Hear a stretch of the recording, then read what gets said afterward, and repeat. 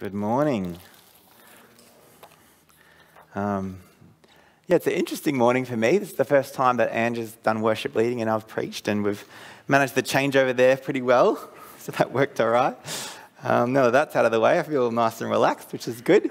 For those who don't know me, I'm the young adults pastor here at Campbell Baptist Church, and I'm continuing our series on mission. And I've been really encouraged by the service today, just thinking about all the different ways that people have played a part in the service. Reminds me of, the body of Christ working together so well. That's going to be a theme of what I'm going to talk about this morning.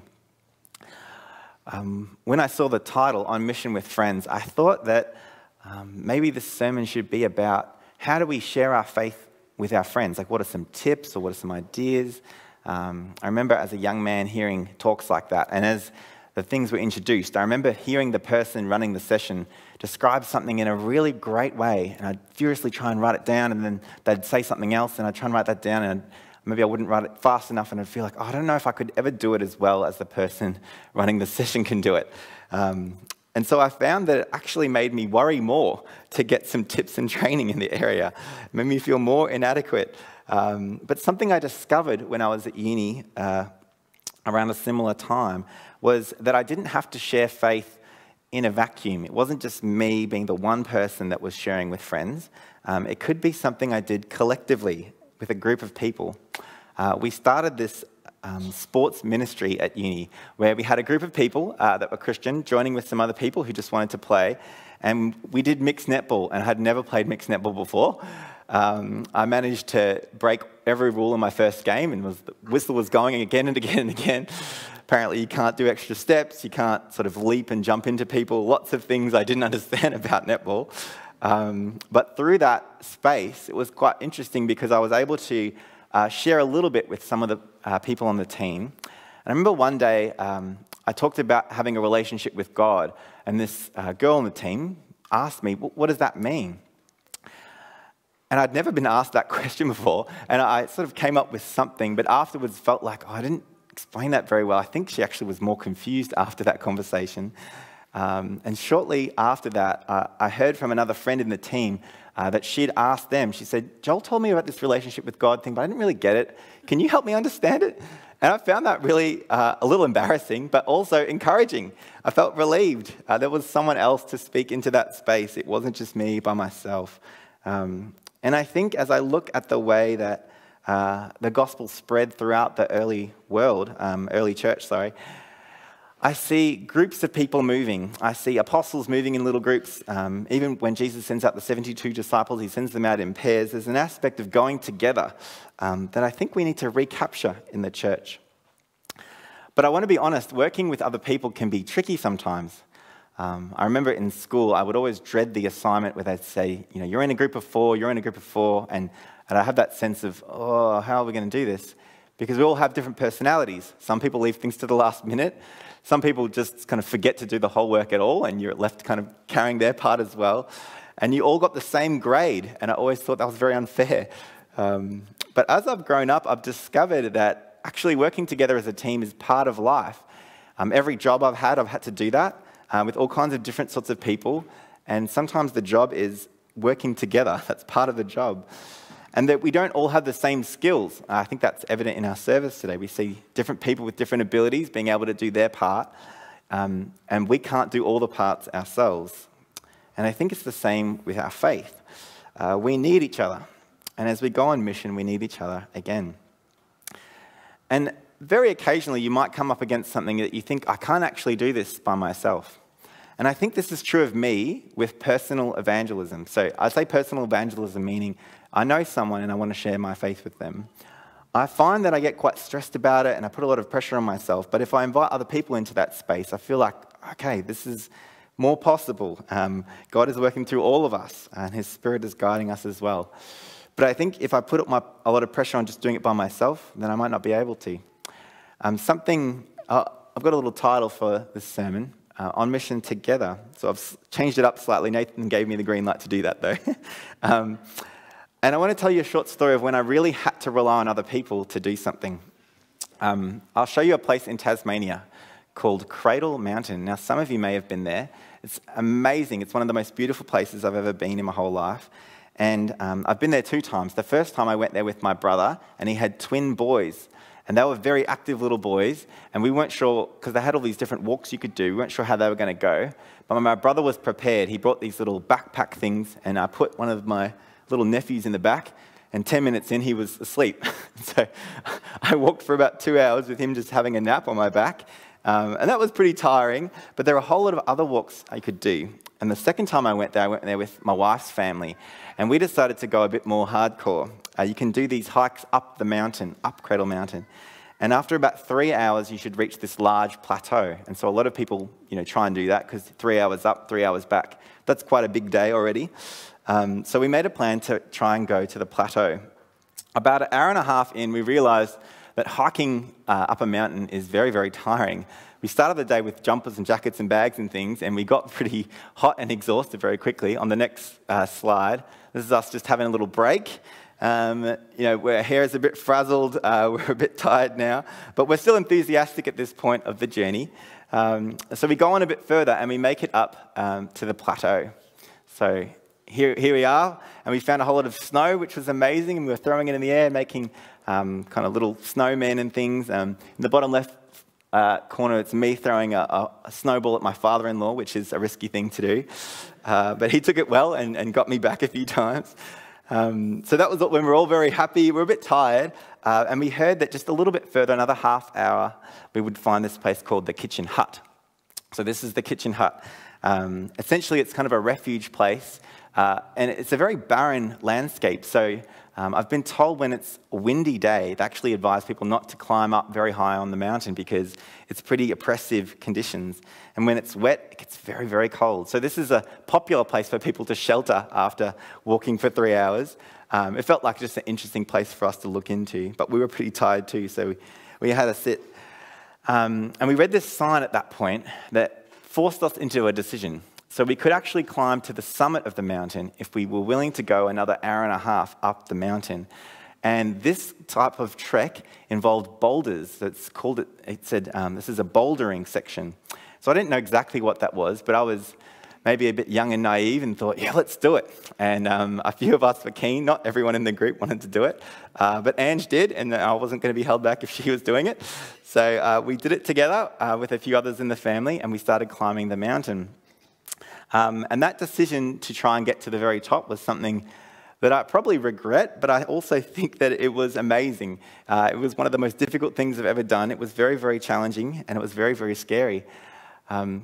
After we completed the whole journey, I discovered that for a lot of the year, they close the summit. They don't let people climb because it's too dangerous. And I discovered that out the hard way.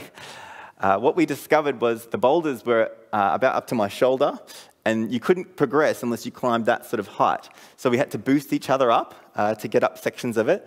And there were sections with loose rocks, and as you're walking, you feel like you're actually going to slip and slide off one of these little boulder drops. So you're holding hands and you're moving very slowly and carefully. And we actually got to a point about half an hour from the very top. We were really exhausted and really tired, and I'll show you a picture of Ange and I. This is our pretend version of being at the very top. We're not actually at the very top in that photo. There was a tiny bit more, but Ange said, I think I'm done here, but I want you to keep going. So just 3 of us continued the last section, pulling each other up and helping each other across, and we did get to the very summit. And something I found encouraging about that situation was I couldn't have done it by myself. I needed the other people around me to do it. And I think as we consider going on mission for God, we need to think about how much do we work together? Do we value each other in that way where we see that we're actually in this together? Let me pray for us as we continue. Father God, thank you for this space that we can look into your word. I pray that your words would speak through me, that your scripture would speak to us, and your Holy Spirit would reveal what's true and helpful as we consider going on mission together. I pray all this in Jesus' name. Amen. Now, where our passage sits today, Mark chapter 2, just to catch you up on chapter 1, Jesus has just started his ministry. He's gathered a few disciples, not all of them, and he's just been driven out of his hometown of Nazareth, where he grew up. A huge mob has booted him out. and he arrives in Capernaum. And he doesn't go into this section, into this place in a quiet kind of way. He goes straight to the synagogue. He starts teaching. So the first day in, crowds start gathering around. They're really interested in what he's saying. And it says at night, after sunset, the people brought to Jesus all the sick and demon-possessed. The whole town gathered at the door. So it's a pretty big first day for Jesus in Capernaum. And I think it's such a huge first day, and I find it fascinating. The next morning, Jesus kind of sneaks off and spends some time alone in prayer. And in that space, he decides, well, he's not going to stay where all the crowds are. He wants to go to where all the villagers are. And he comes back, and the disciples say, where were you? You know, everyone's looking for you. And Jesus says, I need to go to these villages. So that's where I'm going to go. So he goes out there. But it says that everyone came from everywhere and found him in the villages. It's like this mob mentality. Just keep hunting him down. And it says, because of all this, Jesus could no longer enter a town openly, but the people still came to him from everywhere. So this crowding aspect is what we discover in our story, where these men can't get to Jesus. And I have a few questions I want us to consider as we move forward. The first is Jesus responds to the faith of this group by granting forgiveness of sins and healing. But what was so significant about their faith? The second, what does Jesus reveal about himself to not just this group, but the whole crowd? And what can we learn from the faith of these men and apply in our own lives? So we're going to jump into the passage of Mark chapter 2. If you have a Bible nearby, you might like to have it in front of you. I'm going to show a few verses on the screen, but it might be helpful to see the other verses in context as well. But let's start from chapter 2, verse 1. A few days later, when Jesus again entered Capernaum, the people heard that he had come. They gathered in such large numbers there was no room left, not even outside the door, and he preached the word to them. So men came bringing to him a paralyzed man, carried by 4 of them. Since they could not get him to Jesus because of the crowd, they made an opening in the roof above Jesus by digging through it, and then lowered the mat the man was lying on. When Jesus saw their faith, he said to the paralyzed man, "Son, your sins are forgiven." So there's this huge crowd, and they've all gathered around the door because they can't get in, and these men arrive. And I'd imagine, I'm not sure if they had a particular time they were aiming for, but they probably felt like they were a bit too late. The crowd's already there, they can't get through the door, but they don't give up. They find a way to get to him. They get on the roof somehow, and they dig through it. When I first read that, I thought, how did they get him on the roof? Are they using a ladder and dragging him up the ladder somehow? And then how do you dig through a roof? Surely it's pretty hard to keep the rain out. But I learned a little bit more about first century houses that was helpful for this. I'll show you on the next slide. So this is an artist's depiction of what a house in first century Palestine might have been like. But I found it very helpful. You can see this external stair. It kind of looks like the stairway to nowhere. Probably because we often build second stories on the houses that we build here.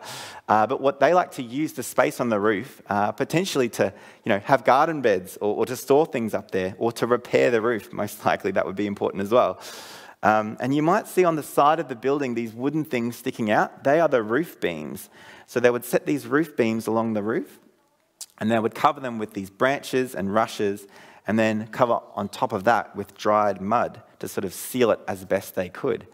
So because it's made of dried mud and vegetation, you could actually dig through it. It would have been pretty hard, but they would have been able to do it just with their hands. And from what I understand from my research, it wouldn't have been a dangerous thing for them to go up those stairs and stand on top. But as you start to break the roof, that might have created an element of danger. You're making a hole essentially in what you're standing on. Also for the people inside, that would have been quite a distressing sort of feeling. What is that? There's things falling down on me. Who's up there? And particularly in today's society, whoever owned the house might have thought, who's wrecking my roof?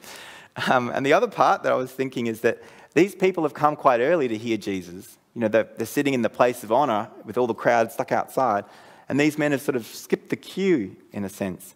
But perhaps as they saw this paralyzed man being lowered down, they would have thought, oh no, there's something important here that Jesus can do. And I think these men know that this is not normal polite behavior, to climb on someone's roof and dig through. But I think they have a real desperation to get to Jesus and to bring their friend. And they have such faith that Jesus actually says, it says Jesus saw their faith. He sees something in their actions and their attitude, and maybe through the Holy Spirit it revealed something as well.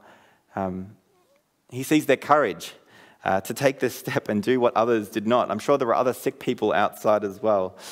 They had real persistence to overcome the obstacles in front of them. And they sacrificially acted. They carried this man from wherever he'd come. They dug through the roof. They were lowering him in. And if this didn't go well, if they were told to get out of here, stop wrecking the roof, it would have been really embarrassing for them. So they risked their social reputation as well. So they might have had to take a social hit because of that. And they were unified. They worked together. I can almost imagine after this experience, having heard the story, you'll know already that the man is healed and he's given forgiveness for his sins, that these men might have high-fived afterwards, been so encouraged by this experience. And it's in response that Jesus sees their faith that he says these words, "Son, your sins are forgiven." And the first time I heard that, I think I've heard it a lot when I was a child, but when I read it recently, I thought, that's not the script that was meant to happen from the people's point of view. They're lowering their friend down and they're expecting an amazing healing. They've got faith that Jesus can do that, but Jesus actually says something different. He says, "Your sins are forgiven." We see shortly after this that he heals his body as well, but he focuses on something that no one else was focusing on, the need for forgiveness. And that's his whole purpose. That's why he's there. That's what he's teaching, their need for forgiveness, their need for repentance. And he wants to show them who he truly is, that he has authority in this area as well. But I think we have an answer to our first question, and the next part of our passage will help us a bit more with this forgiveness idea.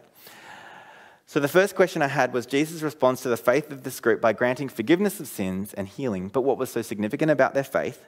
Well, they were unified on their mission.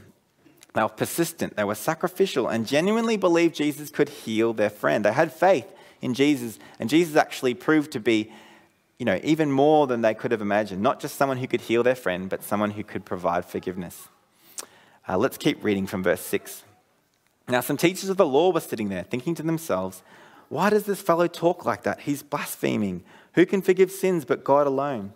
Immediately, Jesus knew in his spirit that this is what they were thinking in their hearts, and he said to them, "Why are you thinking these things? Which is easier to say to this paralyzed man, 'Your sins are forgiven,' or to say, 'Get up, take your mat, and walk'?" In this moment, Jesus is signaling to everyone there that he's not just a simple person performing these healings. He's able to discern what people are thinking. That would have been really shocking to those teachers of the law sitting there. But I think they're confused because they know that only God can forgive sins, but Jesus is claiming that he can too. In a sense, he's claiming to be equal with God and equal with God's authority. And he does this interesting challenge here. He says, "If you think I can't forgive sins by my words, watch what I can do with my words. I can bring complete healing to this man." Let's read what happens from verse 10. "But I want you to know that the Son of Man has authority on earth to forgive sins. So he said to the man, 'I tell you, get up, take your mat, and go home.' He got up, took his mat, and walked out in full view of them all. This amazed everyone, and they praised God, saying, 'We have never seen anything like this.'" I love that the result of the miracle is praising God. But something interesting to me is that Jesus chooses this moment, apart from all the other healings he's done, to grant forgiveness of sins. And I think he's able to do it through two methods. One that's not written in this passage, but we find it in John chapter 5, verse 22. It says, when Jesus is talking, "The Father judges no one, but has entrusted all judgment to the Son." So Jesus actually understands that he's going to be the one that's going to decide the guilt of all people. He's going to be the one who is the judge. So if Jesus knows he's going to be the judge and he says, "I'm going to give forgiveness," that's a pretty strong statement because he's going to be the one deciding if forgiveness is granted over here. But it's not just a decision he's able to make. He knows that he has something to complete to ensure that forgiveness. He has an act that's coming up where he's going to die on the cross and save everyone. So he both knows he's going to be the judge and he's going to pay the price for the sin of this man and for all of us. So I think we have the answer to our second question. What does Jesus reveal about himself to not just this group, but the whole crowd. He reveals that Jesus has the authority to forgive sins because he was given it by God, and forgiveness is going to be paid for by him. So you might have thought I've raced through this passage. It's quite short, but something I want to now focus on is what can we learn from the faith of these men and apply in our own lives. You see, I'm quite challenged by the collective way that these men helped their friend. They were unified, persistent, sacrificial, and they had this incredible, encouraging experience of Jesus healing their friend and giving forgiveness. So my thought is, how can we be like these men? What can we learn and adopt into our own lives as a church? Well, one aspect that I think maybe is underutilized but is really powerful is the life groups in our church and how they are possible spaces that we can go on mission together. Of course, we have all our ministries and other spaces, but I think life groups is a different kind of space because you can have an opportunity to go deeper and learn what people are really dealing with and what they're working through and support each other and encourage each other, much like the disciples were able to and much like this group of friends were able to work together. So on the next slide, I'm going to go through some ideas here of how life groups can become something. Now, this may be true of some of the life groups here at church, but it's certainly something we're trying to focus on in our young adults. Life groups can become a space where mission is extended through the life group. It's a collective effort.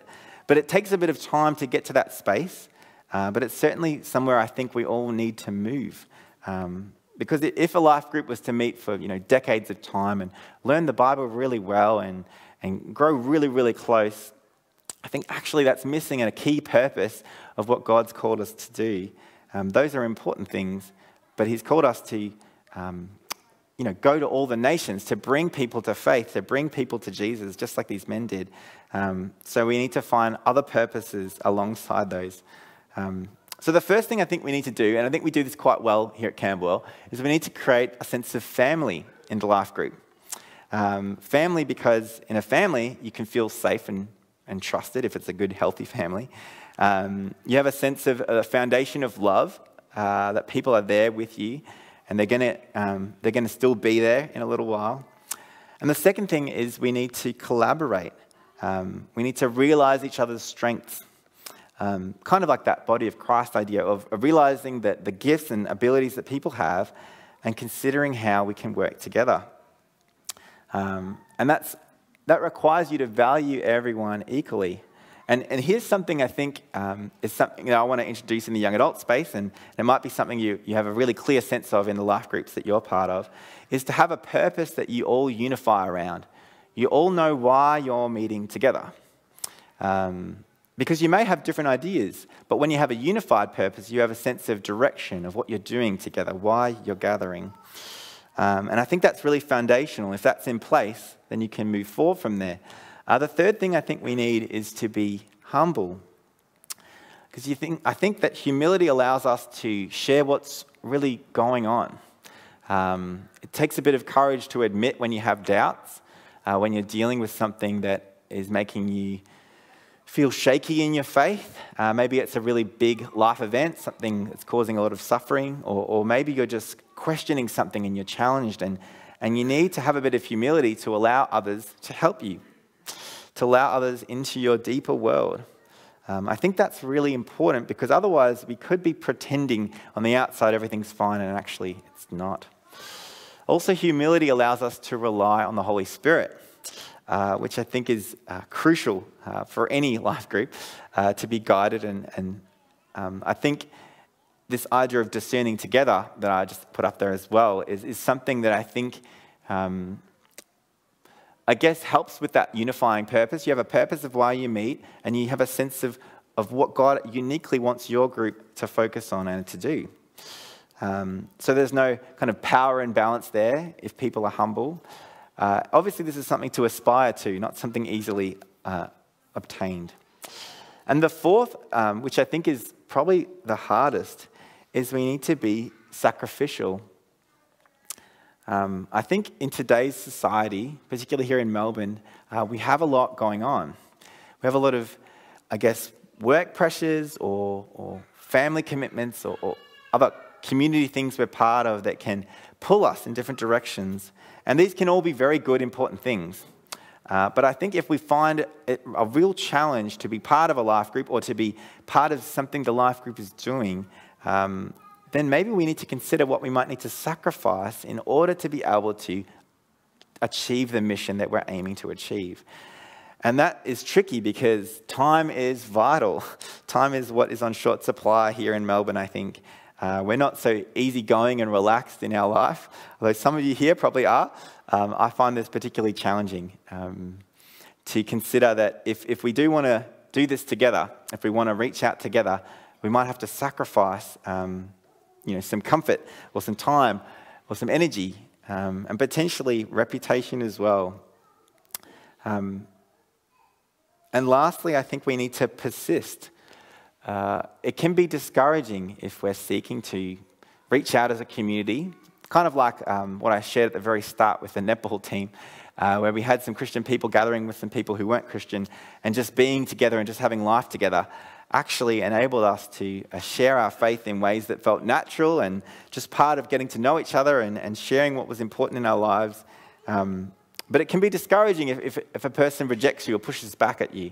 I love what Abby shared about some people feeling like they're a stone wall. They're just not interested. Don't bring it up. Don't ever talk about it. But from my own experience, from praying for a friend for a very, very long time who was like that, he wasn't always so like a wall. There were spaces where he opened up and I was able to share. And he didn't come to faith, or he hasn't yet. But I think that we can find ourselves discouraged if we don't persist. And I think this is a really powerful part about having a community that's having a singular purpose and moving together, is that you can encourage each other that this one setback isn't the whole picture. We're all working on this together, and we can keep praying for those people and praying for each other. And I guess I have this sense in my heart that if we were able to do this, if all of our life groups were kind of focused on mission together, then these life groups, I believe, would be like the early church. They had this intense love for each other, and God added to their number every day. And it's not all about numbers, but I guess I have this sense of giving more and more people the opportunity to come to faith. And I'm hopeful that just as these men were able to bring their close friend to faith, as we consider going on mission together, we might be able to bring people that come into our community to see Jesus for themselves. So this is the answer to my last question. It's a very simple one.